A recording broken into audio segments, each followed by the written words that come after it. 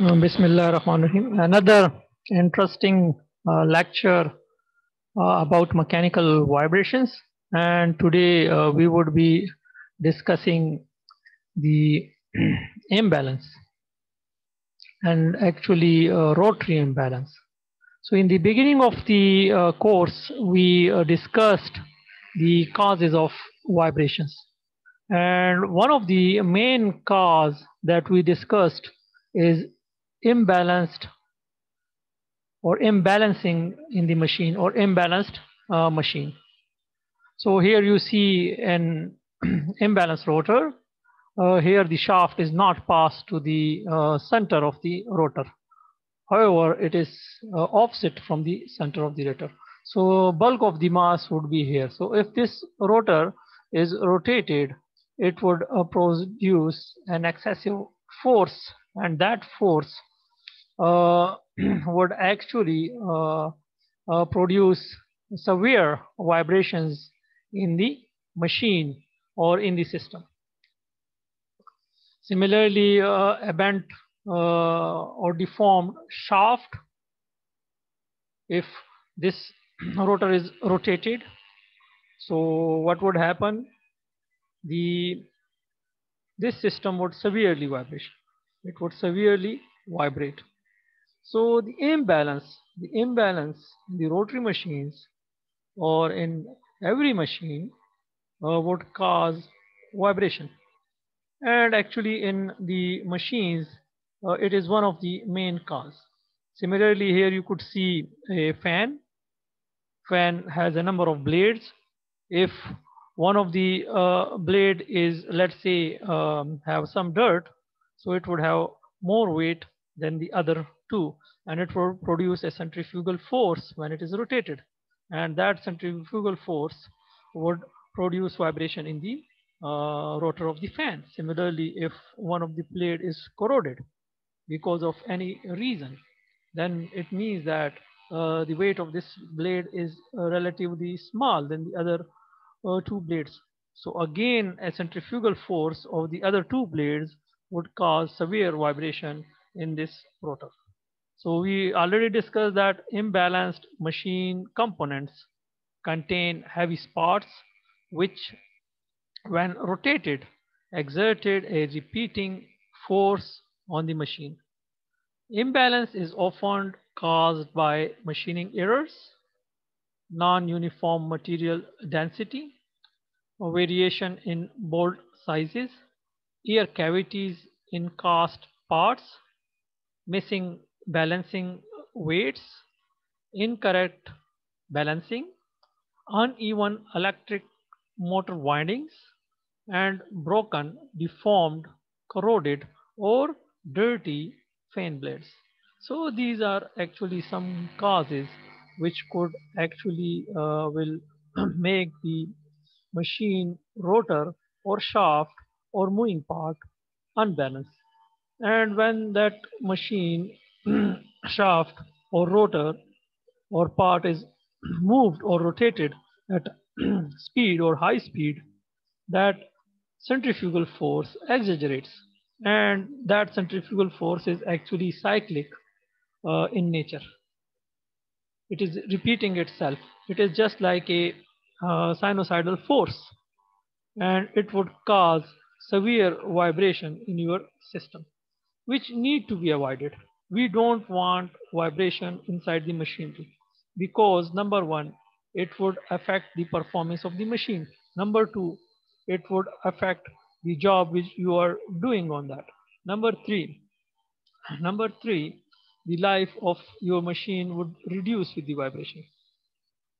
Number four, it is dangerous. It could fail catastrophically, and it is dangerous for the workers. So what we have to do, we have to minimize the vibration in the machine. So in the beginning, from the beginning, when we are manufacturing the machine, we have to take care about the imbalancing in the system. We have to make it perfect, near to perfect. Perfect is impossible, but we have to make near to perfect so that there is no imbalance, or there is no imbalance, and when it is operated, 8 speeds, high speeds, so the vibration need to be minimum. So as we discussed a number of times in this course, that if we have a system and that system is somehow it is vibrating because of imbalance, and that imbalance can be of any reason, because of any reason. So the first step would be we have to model our system, and the simplest model is actually lump parameter model. First degree, 1 degree of freedom lump parameter model. So again, we would be first modeling our system. Let's say we have this machine, lathe machine, and we are rotating a shaft. This is the job. We want to do some job on this shaft, but somehow this shaft is imbalanced because of the reasons which we discussed on the last slides. So if it is rotated in the chuck of the rotor, if the shaft or this assembly is imbalanced, so it would produce vibration, severe vibration. So in order to study this system, or in order to analyze this system, first of all, what we have to do, we have to do the modeling of this system. So I'm doing the lump parameter modeling. So unbalance in rotating machinery is one of the main cause of vibration, and the topic is rotating unbalance. So first of all, we have to model this. So the mass, all of the mass we are taking here, all of the mass of the system, the mass of the whole machine. So the mass of the whole machine and the shaft we are taking here, and we are representing this with this rectangle, and let's say that mass is capital M. And then the mass unbalanced mass which is on the system here, let's say that unbalanced mass is represented by this small circle, and it is M. And E is the offset of this mass from the center of rotation, the center of rotation of the chuck. Let's say this is the chuck, this is the center of rotation of the chuck, and this is the unbalanced mass. So E is actually the offset or eccentricity of this unbalanced mass. And the chuck is rotated, and let's say the angle of rotation at this instance is theta. Omega is theta by t, so theta is actually omega t. So actually this is angle rotation, because we know that angular frequency omega is actually rotation, that is angular rotation, which is theta by time. So from there, theta is equal to omega t. And all of the stiffness of the machine is actually, we are taking all of the stiffness in these two springs, and the energy losses which are happening in the machine during the vibration, we are taking all of those energy losses or energy dissipation in this damper represented by C. And this represents the foundation. This is the fixed end of the machine, this is the foundation. And we are assuming that because of the vibration, the machine is only moving in the vertical direction. So we have constrained our system in the other two directions, that is in the y direction. So only it is moving in the vertical direction. So let's say at this instance, the displacement of the mass is x, and we are taking this x from the equilibrium position. So this is our lumped parameter model for our system. We are not considering, but we are modeling it as a 1 degree of freedom system, and 1 degree of freedom lumped parameter model, lumped spring mass damper system. So the study that is concerned about these two issues. Number one, what is the magnitude x of the steady state motion of mass? So this is the response of the system x of t, and we are interested that what is the amplitude of the steady state response. How much, second, how much force is transmitted to the foundation ground when this machine is vibrating because of rotating unbalance? How much force is transmitted to the foundation? That is also of concern, because last time we discussed that from the foundation of, if this machine is vibrating, so from the force would be transmitted to the foundation, and that foundation would also vibrate. If there is adjacent machinery here, so because of the vibration of the foundation, that machine would also vibrate, and we discussed that as a base excitation for the other machine. The adjacent machine, the problem would be the base excitation. The machine itself, let's say the machine itself is a balanced one. It is not vibrating because of rotating unbalance. But because of the vibration of the adjacent machine, the force is transmitted into the foundation, and the foundation is vibrating. And because of that, that machine is vibrating, and it is affecting the efficiency and performance of that machine. So actually, in order to reduce the vibration of rotating unbalance, because of rotating unbalance, we have to study it. We have to come up with some mathematical model, and then we have to simulate that model, and then we have to look at the simulation, and we have to do interpretation, that what, at what speeds we have to run, and how to minimize the level of vibrations in this type of machines. So we have the lump parameter model for our rotating unbalanced machine. Here M is the capital M is the total mass of the system. Small m is the unbalanced mass. E is the eccentricity of the unbalanced mass from the center of the rotation.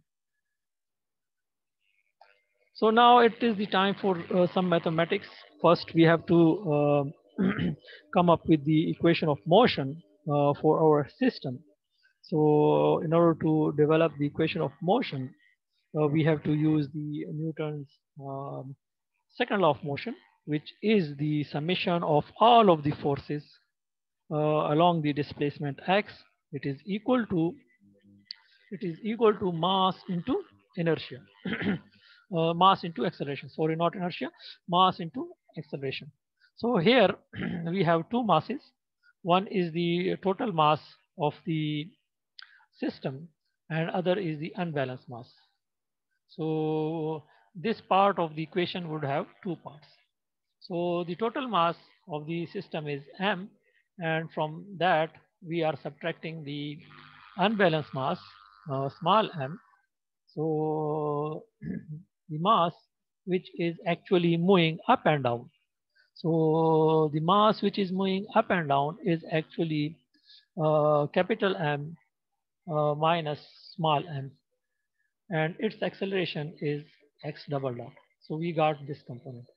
Next, we have to treat this mass, the small mass, uh, small mass, the unbalanced mass. So unbalanced mass plus unbalanced mass m, and let's say the displacement of this unbalanced mass at this instance is, let's say, xm. Xm is actually different than x, because this mass is also rotating. This mass is rotating and also translating. So small mass m is actually translating, which is x, which we are representing with x, and at the same time it is rotating. So actually its displacement would be a little bit different. We will discuss that in a few seconds. And the net mass, that is capital M minus small m, actually it is actually translating only. So this is the translatory inertia, and this would have translatory and also rotatory inertia. Xm, what is xm? If we look here, xm is actually x at this instance. uh, xm is x, this displacement, and then plus this displacement. And let's say the displacement from here to here is, let's say, xe. So xm, that is the linear displacement in the vertical direction of unbalanced mass m, would be xm, and it would be x plus xe. So next we have to express xe in terms of the parameters, that is e and omega t. So we have to take this small right angle triangle, taking or considering this small right angle triangle. This angle, this angle is omega t. The vertical, that is the perpendicular. The perpendicular is xe, and the hypotenuse is e. So in this right angle triangle, sine omega t is equal to perpendicular, which is xe, by hypotenuse, which is e. And from there, we could express xe in terms of eccentricity e and sine function, or omega. So xe is equal to e sine omega t. So putting for this xe here, xm would be equal to x plus e sine omega t. So now here, the forces which are acting on the mass, we would have a spring force and we would have a damping force. At this instance, the mass is moving in the upward direction, so the springs would expand or stretch. So it would pull the mass in the downward direction. And if the spring force is in the downward direction, so it is opposite to the displacement at this instance. So we have to take this negative. So minus the spring force is kx. The damping force is always opposite to the motion. At this instance, the motion is in the upward direction. So the damping force would be in the downward direction. So minus cx dot. So these are the two forces which are acting on the mass. And on the other side, we have m minus m x double dot plus m and second derivative. And the second derivative, because this is acceleration, xm is the displacement. It is the displacement of the unbalanced mass. So if you differentiate this once with time, we would get velocity of the unbalanced mass. And if we differentiate this for the second time, we would get the acceleration. So here, this is actually the acceleration. So putting for xm here, we have developed that equation already. So xm is x plus e sine omega t. Next, we have to simplify our equation. So here, if we remove the parentheses, so we would have capital M x double dot minus small m x double dot plus m. And if we operate this derivative on this quantity which is inside the parenthesis, so here we would get x double dot. This would become x double dot. So we would have m x double dot, and this here we have minus m x double dot. So this would cancel with this quantity. So m x double dot would cancel. So these two quantities would cancel with each other.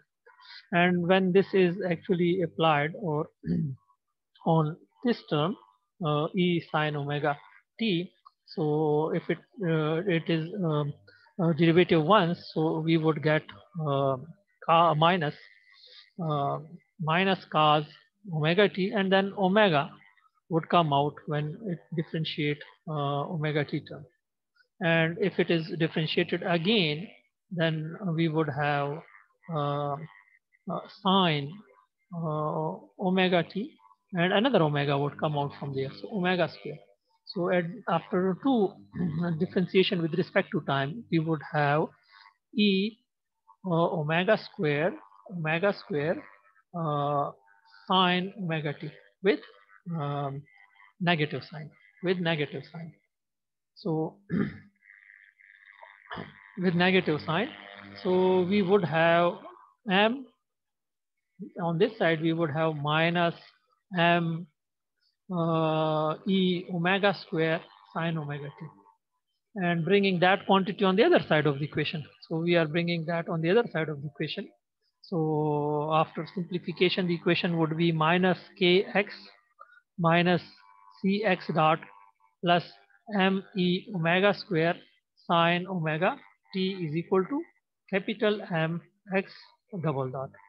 And rearranging the equation as we did in previous lectures. So we would have capital Mx double dot plus Cx dot plus Kx is equal to M e omega square sine omega t.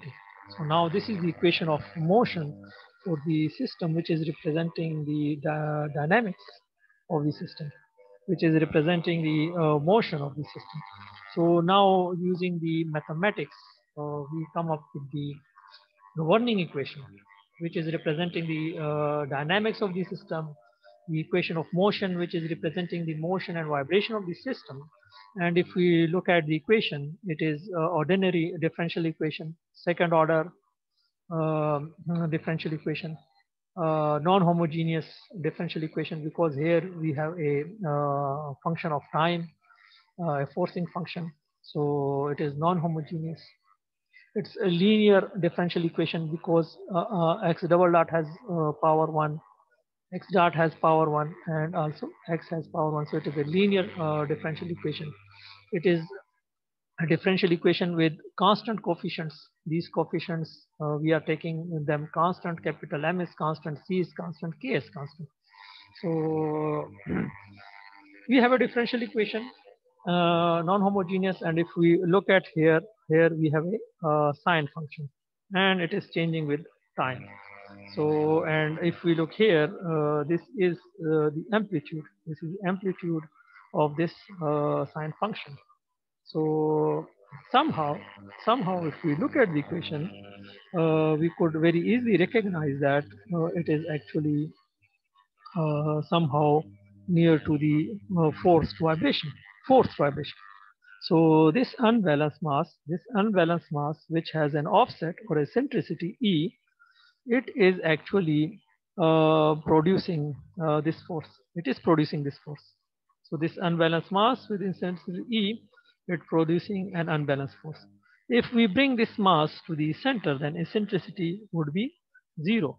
And if you plug this E0, then there would be no amplitude. So this quantity, this term would become 0, it would vanish. So in that case, there would be no vibration. Similarly, if we remove this unbalanced mass, so it small m would become 0. So if you multiply this quantity with 0, it would become 0. So this term would again vanish, and there would be no vibration. So first, actually, if you want that, if you want to kill this vibration, so you have to actually balance your machine. You have to either remove this mass or you have to add an opposite mass on the other side. Same mass, equal mass on the opposite side, so that these two balance each other and the vibration is killed out.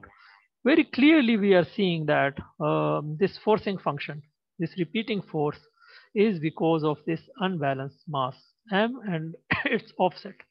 And also, if we look at here, there is also a quantity omega square.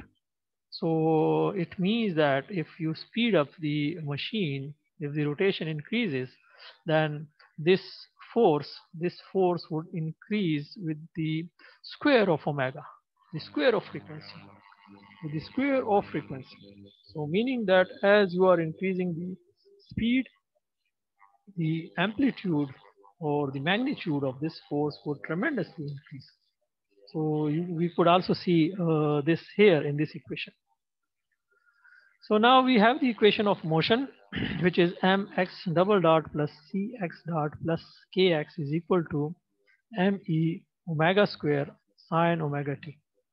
And this equation is actually similar to the one that we discussed in 1 degree of freedom forced vibration, which is mx double dot plus cx dot plus kx is equal to f naught sine omega t.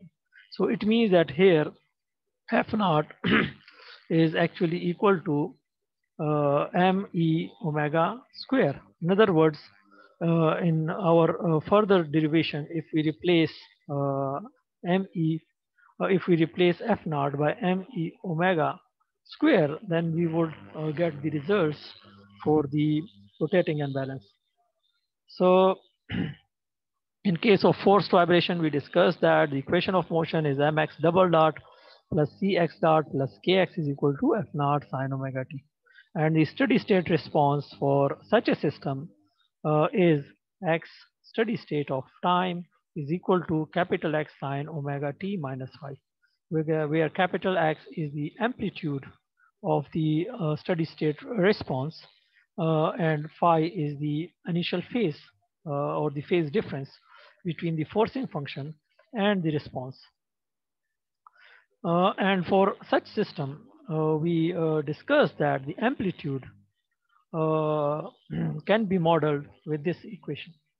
So capital X is equal to F naught K minus M omega square whole square plus C omega square under the root. So this is the amplitude of the steady state response in terms of stiffness, mass, and damping. And in terms of damping ratio and frequency ratio, this equation could be deduced in this form: xk by f naught is equal to 1 over 1 minus omega by omega n square whole square plus 2 zeta omega by omega n square under the root. And the phase, this initial phase phi, in terms of damping, stiffness, and mass is tan inverse C omega K minus M omega square. And in terms of damping ratio and frequency ratio, phi is 2 zeta omega by omega and 1 minus omega by omega and whole square. So we have these models. We have already developed these models for the single degree of freedom forced vibration. So here, if we compare this equation of motion with the equation of motion that we developed in the rotating unbalance, so very easily we could see the similarity in both of the equation. Only what we have to do, we have to replace f naught by me omega square. Here, in this case, this is the magnitude. This is the magnitude of the forcing function or force of excitation or disturbance. So we have to replace this f naught with me omega square, and then we would get the amplitude. This amplitude in case of steady state response of this system. So doing that, so we have our equation of motion. Now we come to know that here f naught is me omega square. We know actually the mathematical model for the response of the system, because here we could easily see that the excitation is sinusoidal. So if the excitation is sinusoidal, so the response would be also sinusoidal, and we could represent that with this mathematical model. X is the amplitude, and the initial phase, the phase difference between the excitation, force of excitation and response is phi.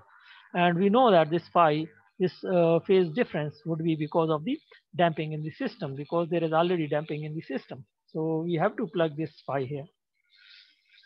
Frequency ratio is actually for frequency of excitation to the natural frequency of the system. So omega by omega n is equal to R. So in that mathematical model, we have to replace f naught by me omega square. So we would have capital X by K me omega square, and it is equal to 1, and replacing omega by omega n by frequency ratio R, then we would have 1 minus R square whole square plus 2 zeta R whole square under the root. And the initial phase phi is equal to tan inverse 2 zeta R 1 minus R square. So we have the mathematical model in terms of zeta damping ratio and frequency ratio for the displacement, for the amplitude, and also for the initial phase. Once we know capital X and phi, then it means that we know the steady state response. We could plot this steady state response. So because in this steady state response, in this mathematical equation, this capital X we don't know, and initial phase we don't know. Once it is known with these mathematical models, or we could find out with these mathematical models. So it means that now we have the solution of this differential equation. So we got our mathematical models here for the, this is actually the frequency response. This is the frequency response of our system. This is the initial phase. We could rewrite this equation, the frequency response or the dimensionless equation, also in the alternative form. So we know that omega n is the natural frequency of this system.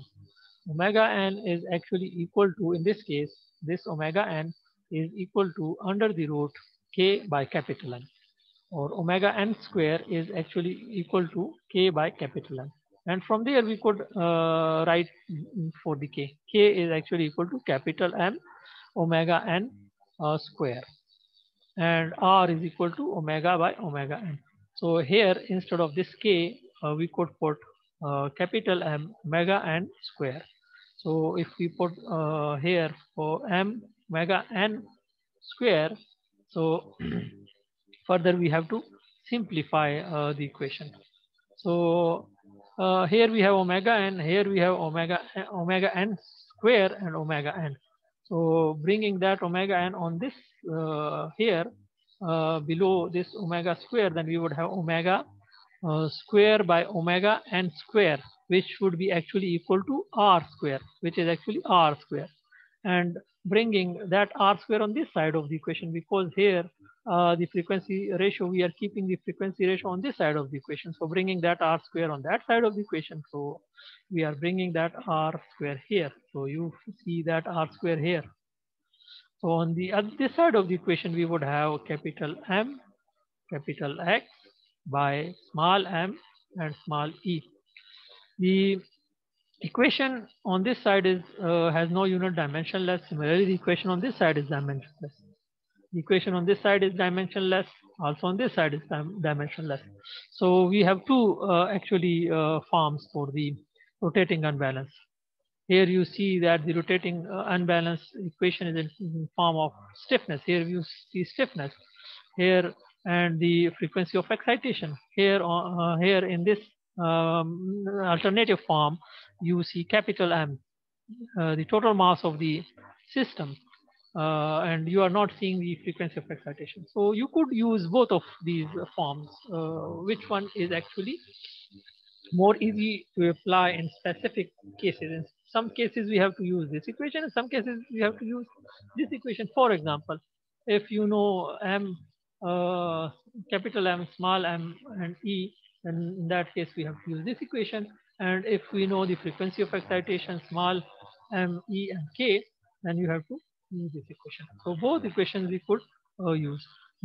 So now we have the actually mathematical models for the amplitude and also for the phase, initial phase. So the next phase is actually we have to simulate these mathematical models in order to further study the response of the system. So now here you see the simulation. Actually, this equation, if you go back and compare this side of the equation, it is 100% similar to the case of the base excitation in terms of the relative displacement. So here you see this simulation. So on this side, actually we have this side is for the rotating unbalance, and this side, the vertical side, represents the ratio of capital M, capital X by ME, whereas this side actually represents the Z by Y, which is the case of the base excitation. Both of the equations are similar, so actually in most of the vibration books, you would find one graph for both of the simulations. And the horizontal is the frequency ratio. So for a frequency ratio from 0 to 4, and for a number of different values of damping ratio, we are actually plotting this quantity, that is mx by me. And after plotting, you could see these plots. So this plot is for damping is equal to for damping zeta is equal to 0, damping ratio 0, damping ratio 0.1, damping ratio 0.15, damping ratio 0.25, 0.5, and damping ratio 1. So if we look at the plot, you see a peak here. It means that the vibration is a little bit severe.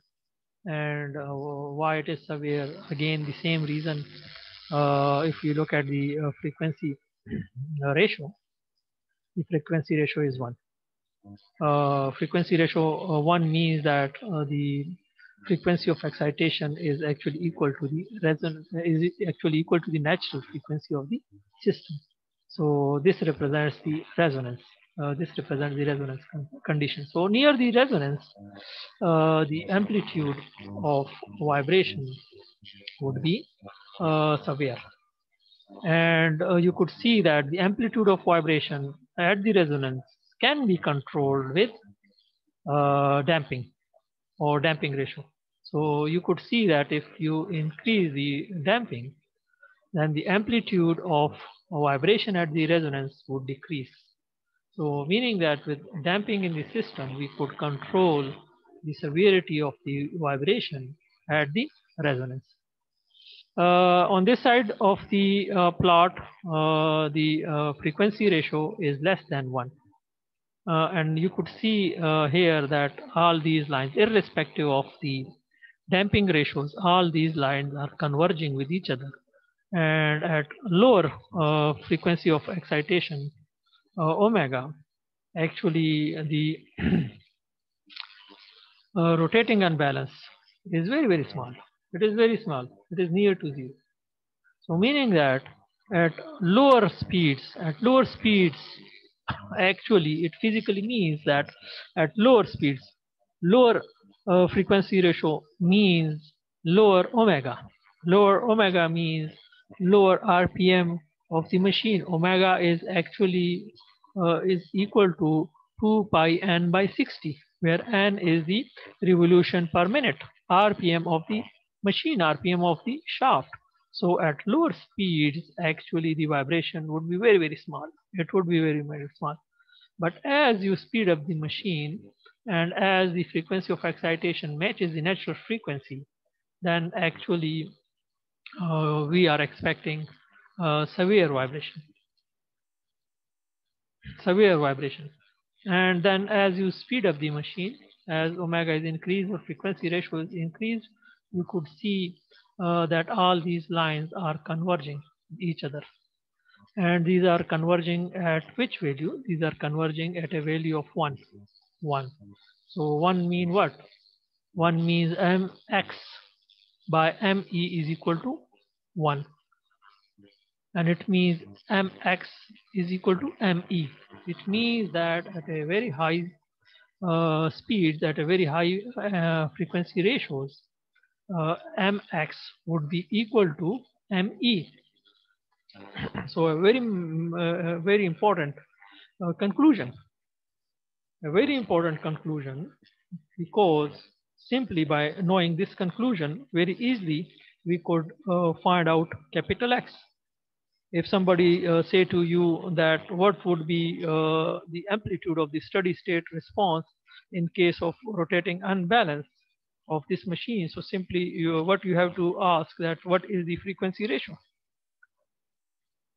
And if the frequency ratio is high, he say that the frequency ratio is 10, 20, 30, 40, then very easy, you have the model, you have the mathematical model that at very high angular, at very high frequency ratios, mx is actually equal to me.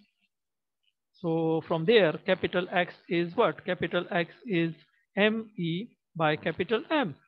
So in your other question would be, give me the values of capital M, small m, and e. And once you have these three values, so within seconds, you would do the calculation and come up with capital X. And you would tell him that capital X would be actually equal to this much millimeter. So this is actually the beauty of the mathematical modeling. and this whole exercise, that within seconds, without any experimentation, without any hard work, we are getting the answer very simple, very easy. Although there would be error, small error in our computation. That error would be from 2 to 10%, but that is acceptable. That is acceptable because of the ease with which we are doing this calculation. So now we come to know that actually if we are um, speed up the machine, then actually at high speeds, at very high speed, the rotating unbalance would actually gone out. But if we are near to the resonance, then expect that your machine would severely vibrate.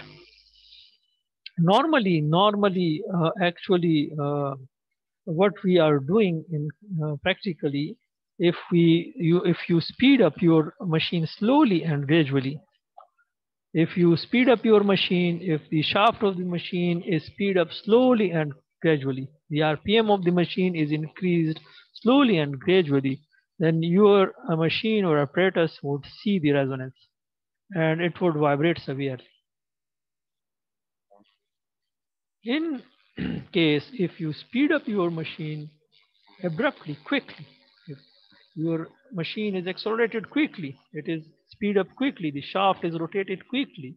So actually what happens, actually you cross the resonance very quickly and you are not giving the your system the time to resonate. So in that case, your apparatus or the system would not see the resonance. You would move from this point to this point very quickly. If we move from this point to this point very quickly, so your machine would not see this resonance. So that is actually very important. And if you are doing the lab, in the lab there is an experiment about the force vibration and natural frequency of the system.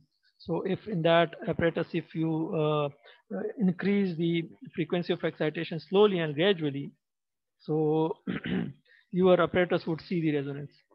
And if you speed up, if you increase the force of excitation quickly, so you would not see the vibration, severe vibration. You would not see the resonance. So actually, practically, what is our approach? Practically, normally we speed up our machine quickly so that it doesn't see the resonance. But for that, what is important? For that, it is important that you know the resonance, you know the resonant frequency of your equipment. You must know the natural frequency of your system, so that you know the once you know the resonant frequency of your system omega n, then we would design our system in such a way that it would cross those resonances, all those resonances, very quickly. So because we don't want such a design where the omega, that is angular rotation of the machine, is near to the any natural frequency of the system. So very important conclusions from all this uh, modeling and mathematics and actually simulation.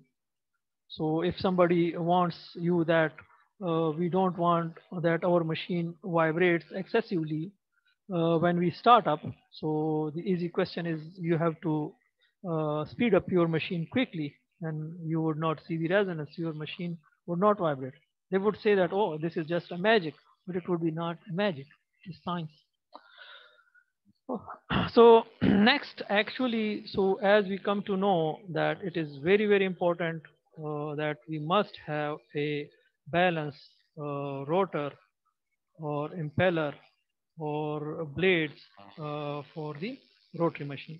So normally in the rotary machines, before, during the manufacturing, before the assembly, we have to actually balance our rotor. So there are two types of balancing. One is the static balancing and the other is the dynamic balancing. So first, when the rotor is manufactured, because we are doing manufacturing. So there, the rotor, the possibility is that the rotor may be unbalanced. And the reason again, fabrication error, blowholes in the cast material, because this shaft is cast. So there could be blowholes, uneven, non-homogeneous material. The material would be non-homogeneous. The density would be different at different places. Uh, and also it would be possible that the these blades would have dissimilar, not similar weights. uh, so there could be a number of causes for the unbalance in this rotor. So first of all, we have to balance this rotor. So normally in industry, they have a balancing machine, as you are seeing here. This is a balancing machine. So you have to put your rotor on the balancing machine. And in the static balancing, we manually rotate this rotor slowly and gradually. And see, for example, if the weight is a little bit more here, if I move this rotor manually here, so and if I release it, because of this excessive weight, it would come back to this position. So it means that the rotor is unbalanced. And then this is actually we call static balancing. And in the dynamic balances, we have to rotate this machine with a variable speed motor. We would slowly and gradually increase the speed of rotation. We would rotate this machine and we would note down the vibration. If there is no excessive vibration, then it means that your rotor is balanced. But if your rotor is vibrating excessively, we must also know the natural frequency of our rotor. By this way, we could also find out the natural frequency of our rotor, and at the same time, we would note down the excessive vibration. And then, actually, once if it is unbalanced, then we have to go for the spots where the weight is more or the weight is less. We have to go for those spots. Let's say if the weight is more at this area, so actually by slight drilling, we have to remove mass by drilling. So by doing so, we have to balance our rotor. Or if you want to add material, so just by welding small mass in the form of nut and bolts or other pieces of metal, we have to add small mass to the rotor. And again, you have to rotate your rotor and you have to see its behavior. So somehow by this way, we actually balance our rotary machine. So that is actually very, very important. If your rotor is not balanced and you put in the stator, and if that is actually installed at the site, and if it is then operated, so it would severely vibrate. And if it severely vibrates, so it would damage the attached machinery, that is the generator. Also, with the passage of time, it would have lower life, so the maintenance cost would be very, very high, and it could also fail catastrophically, so which we don't want. Also here you see the balancing of pump impeller. This is the centrifugal pump. So this is the rotor of the pump, and it is here on the balancing machine. So again, static balancing and then dynamic balancing. If there is excessive weight at some areas, so we have to remove that weight by drilling, or if some portion has less weight, so just by adding nuts and bolts or screws, we could balance this impeller. This is the rotor of the gas turbine. Here we have a number of rows of moving blades. These are rows of moving blades, and it is very, very important to actually balance the rotor of the gas turbine, because rotor of the gas turbine have row of moving blades, and in the stator we have rows of fixed blades. and the gap between the rows of moving blade and rows of fixed blade is in millimeters, few millimeters, 1 millimeter, 2 millimeters. So, and if your rotor vibrates excessively, then the rows of moving blades actually comes in contact with the rows of fixed blade, and then your gas turbine would explode. It would explode, and it would explode just like a bomb. And this actually happens in aircraft. In aircraft, you see that the jet engine, which is a gas turbine power plant, if the vibration becomes excessive and the rows of moving blade and rows of fixed blade comes in contact, so the jet engine catches fire or either it explodes. Uh, so the failure is catastrophic failure, which we don't want. So in the from the beginning, during manufacturing, we have to balance this. Again, the static balancing and the dynamic balancing. And we have to go for the sparse or unbalanced blades. So either we have to replace those blades, or we have to remove small material from the back of the blades with drilling, or add small materials in the form of small screws or small welding parts so that it is balanced. This is the train wheel on the balancing machine. Again, we want this to be balanced. If it is not balanced, then your train would severely vibrate, your bogies would severely vibrate, and it would affect the whole bogie or train, its life, and also the passengers would be not comfortable, which we don't want. This is a compressor, rotary compressor on the balancing machine. Again, you see a rows of moving blades. And again, as we discussed that in compressor, we have rows of moving blade, rows of fixed blade are on the stator, and the gap between the moving blades and this fixed blade is in few millimeters, 1 millimeter, 2 millimeters. So if your rotor vibrate excessively, then your equipment, your compressor, which is very very expensive, it is not cheap. That if it is the rotor is gone or the stator is gone, it is not in few dollars or few rupees that you would go and buy in the market.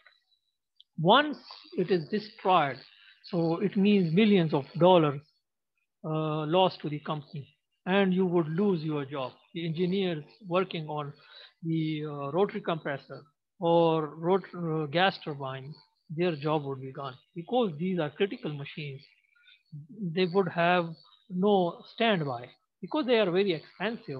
So for expensive machines in industry, we don't have standby equipment or machinery. Pumps, small pumps, valves, etc., and electric motors, those would have, they are actually of low cost. So we would have standby, two standbys, three standby. If one fails, then the other would start. If second fails, the third would start. Because you can go and buy a pump. It is of few thousand rupees, but these are critical machines. Critical machines are those machines which are very, very expensive, and normally inside the industry, we have only one installation on the field, because we cannot afford the standby, because standby would have it would be not economical, because standby would be there for once it is failed, and if it is billions of dollars, and your management would not prefer that, that would be not feasible. So critical machines is always one. And the critical machines actually, normally in industry, we have to continuously monitor the critical machine.